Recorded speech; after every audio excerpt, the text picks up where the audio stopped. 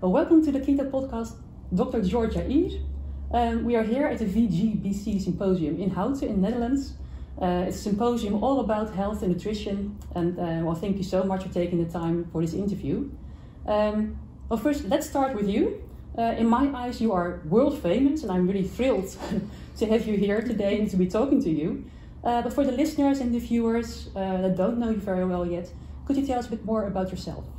Sure. So I'm, first of all, thank you very much for inviting me. It's really nice to be here, and this is my first time in the Netherlands. And it's just a beautiful place, and I'm happy to be at the conference. So I'm a psychiatrist, and I've been a psychiatrist for more than 20 years, and for more than the past 10 years, I've been focusing almost exclusively on nutritional and metabolic interventions for psychiatric disorders, in addition to medications and psychotherapy. But I use primarily nutrition-based strategies in my practice, and the cornerstone of my work really is the ketogenic diet. Yeah. And how did you discover the effects of nutrition on mental health? Did you start with ketogenic diet, or? No, so that's very interesting. Well, I think, like so many of us, I discovered these different ways of approaching health conditions through my own health issues. I think a lot of us clinicians who discover these strategies, often it's because we're trying to help ourselves first. Yeah. So I certainly wasn't trained in nutrition. We didn't in medical school, 4 years of medical school, we didn't. I think we maybe had 3 hours of nutrition education, most of it incorrect, and then 4 years of psychiatry residency training. We didn't speak about food once, not even when we were talking about people with eating disorders. So we thought about psychiatric problems as being psychological, so stress and trauma and childhood issues, and partly biological, but the biology of it we were taught was about the chemical imbalances in the brain. So we were taught to use psychotherapy for the psychological pieces, and we were taught to use medications for the biological pieces, but we never stopped to ask ourselves what is causing the chemical imbalances in the first place. So that's, and I never thought about it myself. I never thought about the connection between food and the brain until I had my own, this is what you're asking, my own health issues came up in my early 40s. I think a lot of people will identify with this. Things like chronic fatigue and fibromyalgia and migraines and irritable bowel syndrome and all kinds of things. I just felt like I was getting older and nothing was working properly anymore. So, and this was true for a lot of my patients too, and I didn't know how to help them either. So, I went to lots of very smart, caring doctors and specialists and had lots of tests, and everybody said everything looks fine. There's nothing wrong, but of course something was wrong, and so I started experimenting with my diet because I didn't know what else to do. And just by trial and error, because this was a long time ago, this was probably 2009 or so, I had never heard of paleo diets, I'd never heard of the ketogenic diet, but through trial and error, within about 6 months, I was able to reverse all of those problems that I had and more. I didn't even realize, I wasn't even trying to improve my mental health. My mental health seemed fine to me, but everything was better. My mood was better, my energy was better, my concentration was better, and I thought this diet, which was really upside down from what we're told to eat. It was lower in fiber, it was higher in cholesterol, higher in meat and fat, and lower in plant foods. That diet was the diet that reversed all of these issues for me, and I really thought that there must be something to this because it also seemed to be better for my brain. And I thought, well, if this is better for my brain, could it be better for my patients? So that's when I started studying nutrition, because I was not going to recommend this crazy diet, this upside down diet, to patients because I thought the diet was potentially dangerous. Everything I had learned about nutrition, everything I ever heard, suggested that this diet was going to kill me. So I did not want to recommend this to patients until I learned more about nutrition. And as I'm sure you know, when you start studying nutrition, really looking at the papers and the science, there's no support for most of the information that we have. It's really very surprising. Yeah, it's really amazing that there's not a lot to be found about this. But what kind of a diet would you recommend or prescribe to your patients nowadays? Is that strictly paleo, ketogenic, carnivore? So it's very individualized. It depends on what the person is interested in doing, what their particular situation is, what their goals are, and the many different factors. But by and large, the types of diets that I use in my practice and that people can choose from and that we can work with, I don't go beyond paleo. So paleo is the broadest diet that I would recommend. Yeah. I always say to people, draw the line at paleo. Beyond that is only danger. Yeah. Grains, legumes, processed foods, those are all, all of us should avoid those. Yeah. So paleo diet is your outer limit, but for quite a few people, it's still going to contain too much carbohydrate because so many of us now have a damaged metabolism, insulin resistance, and so there's going to be too much carbohydrate even in things like fruits and vegetables to keep our blood sugar and insulin levels in good control. So paleo is the outer limit, and then I often will, in many cases, recommend the ketogenic diet, which is simply a very, very low carbohydrate version, higher fat version of a paleo diet. I agree. Yeah. And then for some people even just breaking the diet, just stripping the diet down to its core elements, which is really just animal foods, non-dairy animal foods, which is what I like to recommend. Yeah. So meat and seafood and poultry and eggs, and so an extremely low carbohydrate, high fat diet based on animal foods, and that's very nice for people who have a lot of food sensitivities or gut damage or autoimmune conditions, or people who are just really frustrated and can't figure out what the dietary issue might be. It's a very simple and lovely starting point. Yeah. And for which mental conditions would you recommend this? You mean the carnivore diet in particular, or all of these diets? At levels. And what kind of patients would you start on a paleo diet, and what's the next level? Okay, sure. So one of the reasons, as we're talking, it's occurring to me that I should mention that I'm writing a book that will be coming out in January, and the reason I mention that is not because of the book. The reason I mention is because in the book there will be these 3 diets, and I walk people through, I'm going to talk about this now, walk people through where to begin and how you know where to start and what might be right for you. So, and I do the same thing in the book as I'm going to tell you, which is I start everybody. I have learned over the years to start everybody, especially if they're eating a kind of a standard diet with lots and lots of carbohydrate in it, especially lots of refined carbohydrate in it. I don't usually switch people automatically to a ketogenic diet, even if I think that that's what's going to be best for them.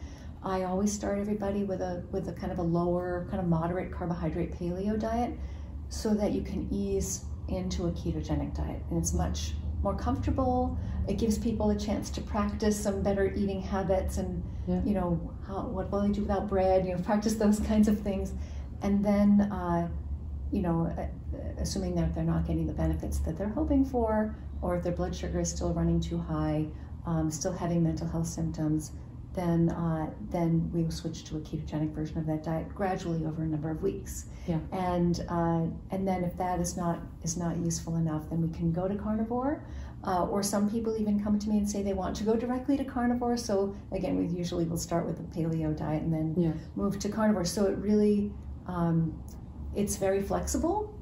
But if someone's listening that I don't know and I haven't been able to talk to them and I don't know what medications they're taking or what their health issues are, what their goals are, I would say that it's very safe for everybody to start with kind of a moderate carbohydrate paleo diet and then gradually move from there. And if you are taking medications or have any serious health conditions or serious psychiatric symptoms, then you absolutely want to work with a professional to make sure that it's safe for you to transition.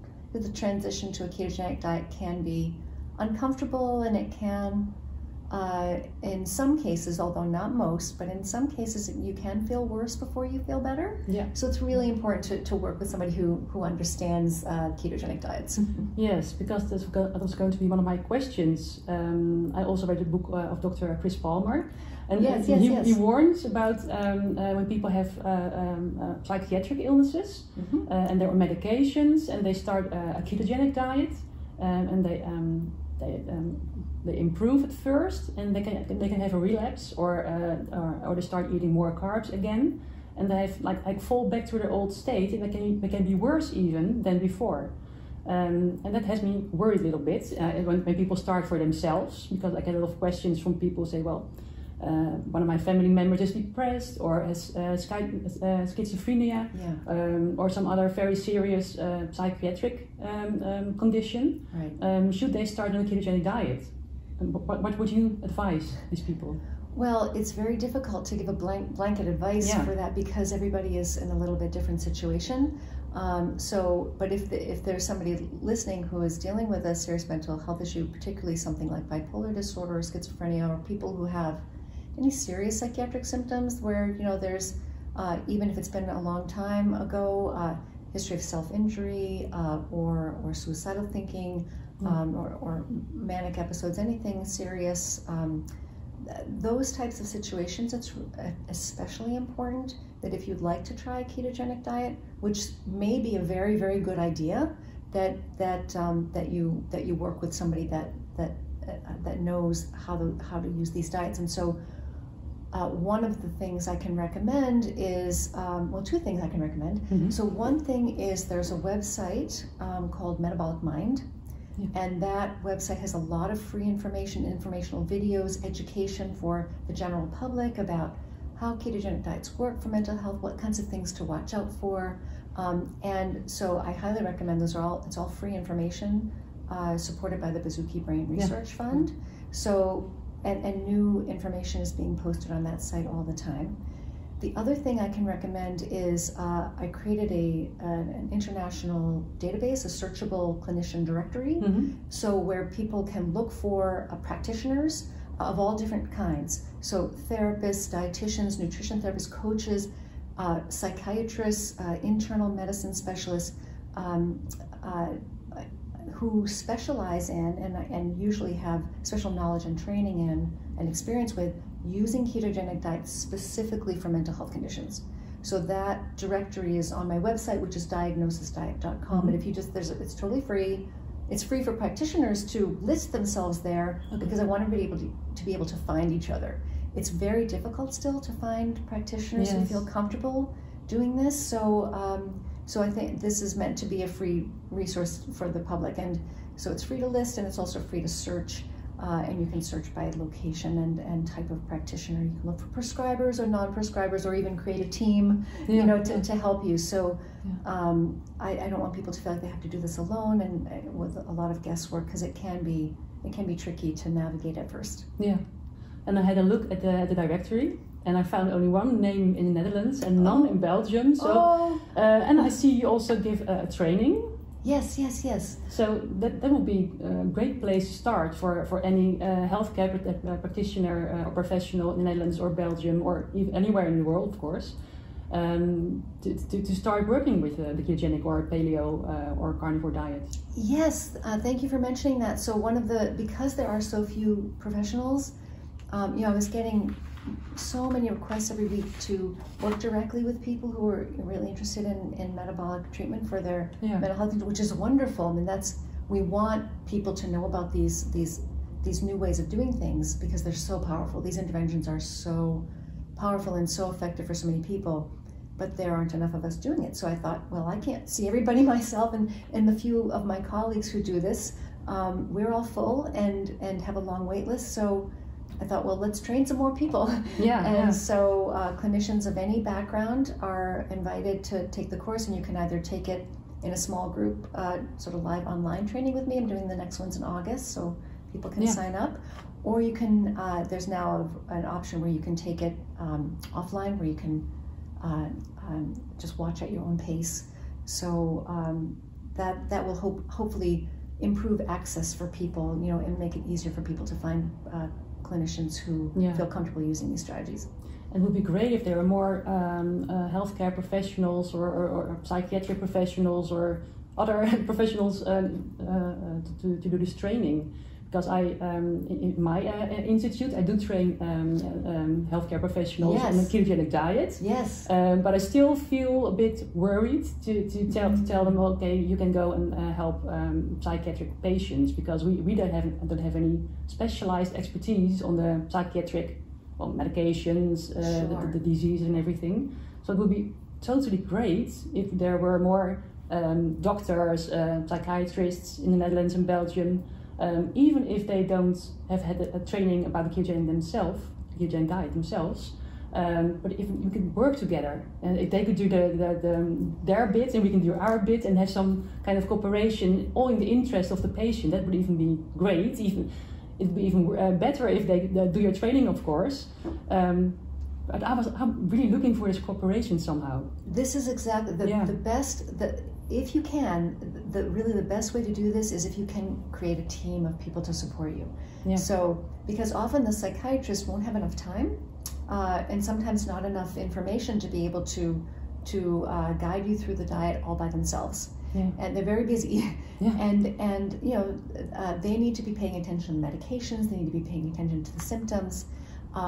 It really helps to have someone who specializes in nutrition and ketogenic diets. It really helps to have a coach, support, somebody who can educate you and support you through it, because changing diet is hard. And even if you understand exactly how it works and why you want to do it, the information is not enough. You also need the support and the guidance, because these behavior changes are not easy.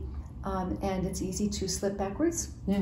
And especially in our food environment, it's very difficult to eat a low carbohydrate diet in a high carbohydrate world. Mm-hmm. Yeah. So it takes some practice. And I think it's really, really nice if you can find someone in addition to your prescriber to work with. I think people do much better when they have that support. Yeah. Yeah. Well, that's good to hear. That inspires me as well. Yeah. Could you, for anyone listening and wondering how would nutrition improve my mental problems, can you say something about the mechanisms or how this actually works? What happens when you start changing diet in your head? Yeah, so I mean, again, I never thought about the connection before. Isn't that strange? I mean, we think all the time about how the diet affects the body and how the diet affects our weight and our risk for heart disease and things like that. We never think about the brain, but the brain is, of course, part of the body.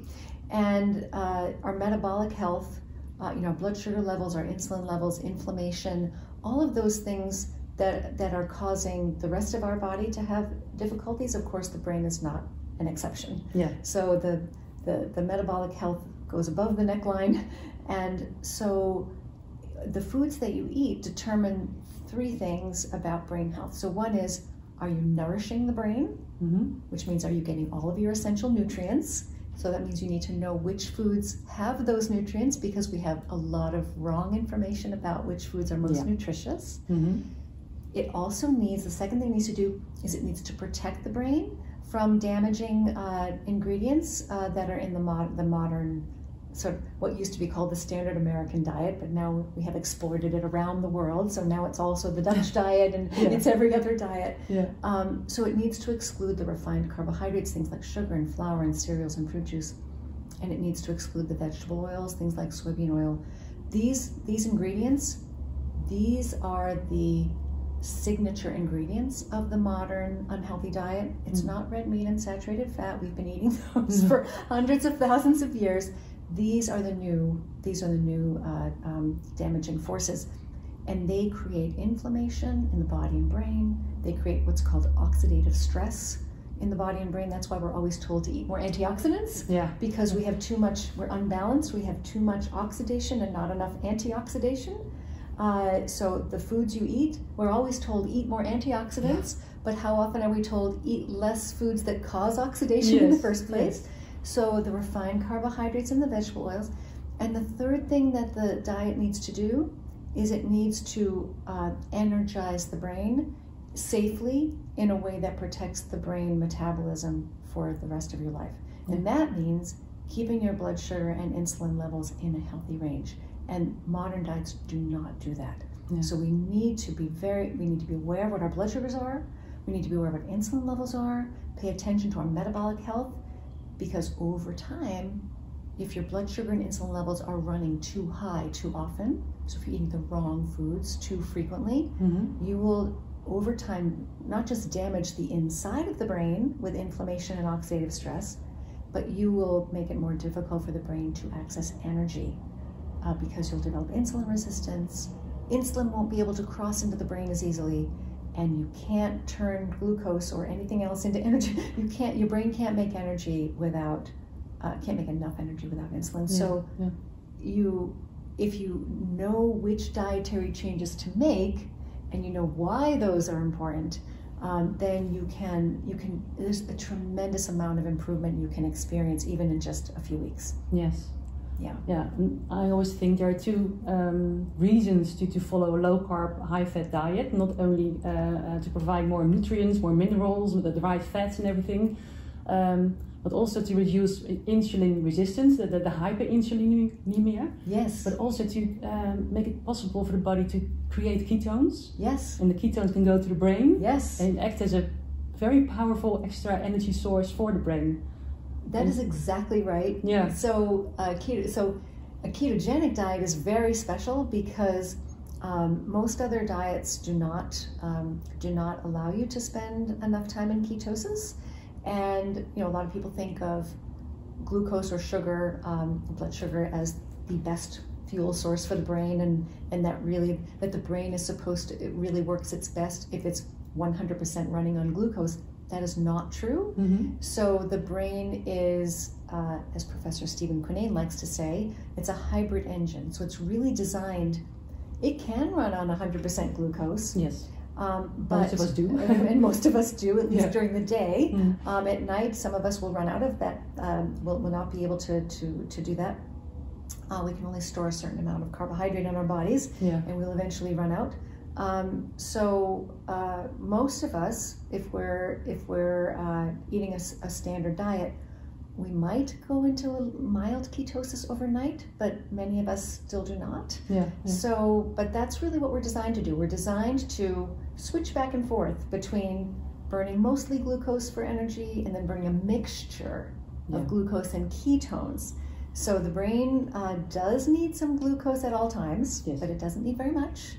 And it is designed to spend on a regular basis, to spend time in this hybrid state.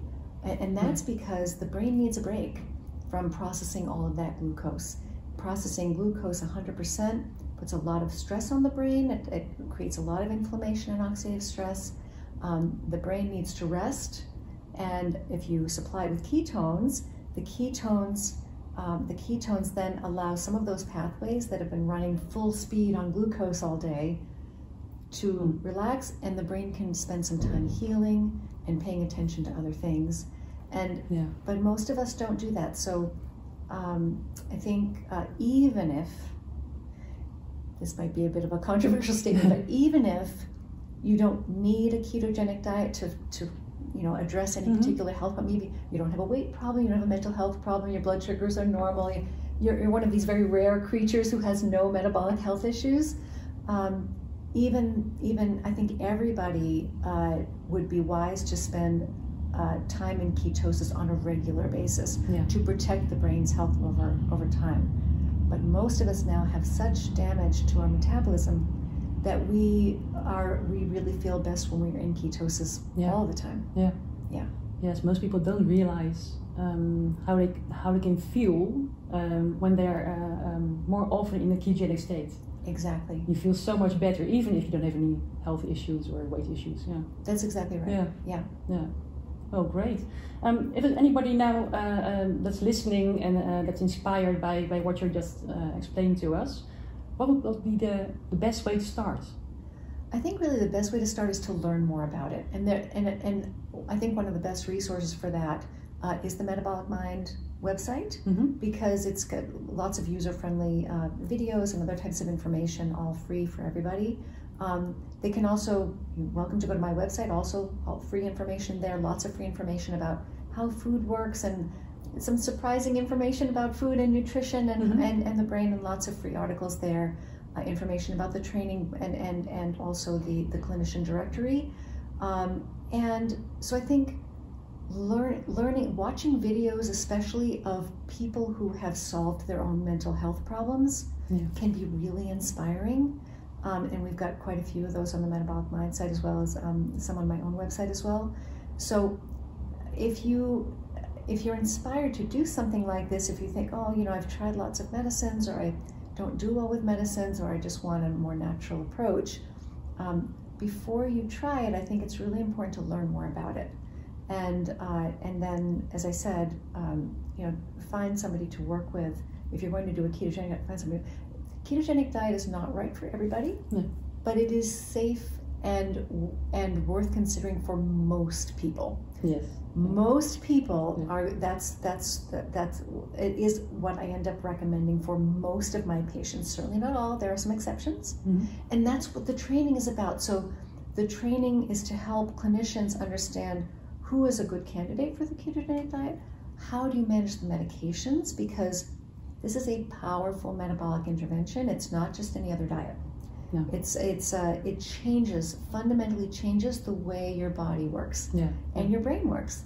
So it changes your blood glucose levels quickly, your insulin levels quickly. It can change your blood pressure very quickly. It can change your medication levels quickly. Those are all really good things, but they have to be managed carefully during the first few weeks of the diet. So that's why anybody who's listening, who's thinking about doing this for their own brain health, please learn more about it, and please, work with somebody who understands those issues, so that you will set yourself up for success. Yeah. Well, great. I think that's very good advice. And people who follow my podcast, they know where to find me, and I'll put your links to your website in the show notes as well. Are you also available on social media? Yes. So I am on Twitter. I'm most active on Twitter. I'm also on LinkedIn and Facebook, but I don't use those as often, just because of time constraints. So yes, that's probably the easiest place to find me.